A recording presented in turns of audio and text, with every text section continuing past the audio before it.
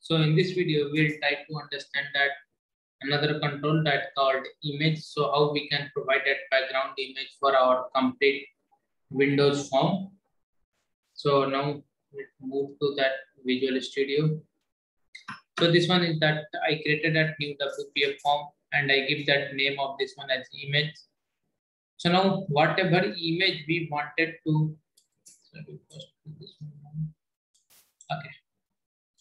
So whatever image I wanted to put it here in place of that white space where all this is there. So now what I can do, first I need to go to click on add that image, then need to go to add, then new item we need to add, sorry, not new item, we need to add that, add, and first either we can do that add one folder image and then we can do it. Now existing item I can do G drive, okay, so I need all files here. Now I will add this image to here. Okay, so now first thing that image got added here. Okay, later we'll try to understand that we can create separate folders for all those things. But for the time being, first thing we need to add that image. So now that image got added. So if I go ahead and put that image, okay. So image, then source, and I need to put this one name. So if we go ahead and put that property of this one, can I copy this name?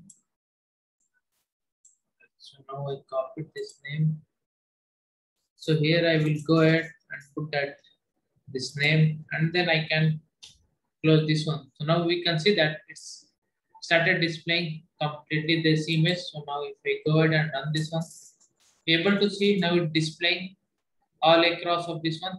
So next thing what I can do, okay, here only if I go ahead and try to increase this, then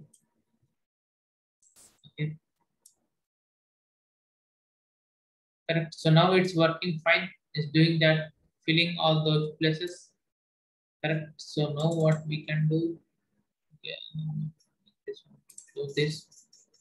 So for this one, we have that one features called stretch, and then I can fill uniform, null uniform to fill. So generally we can put that uniform or fill, however we need that fill if we can put. So same way now it's going to use that complete and fill that image with that image length. Okay, so now we can see that now it's filled, completely filled this one. Now if I put that uniform,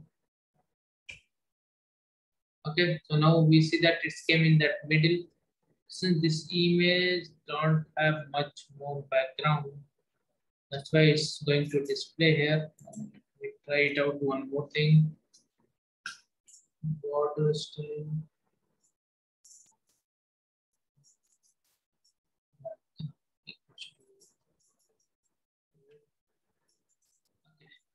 So now complete background is red, and then now we are inserting that uniform. Now put that fill. Now we can see that if we put that fill, it's going to stretch this one.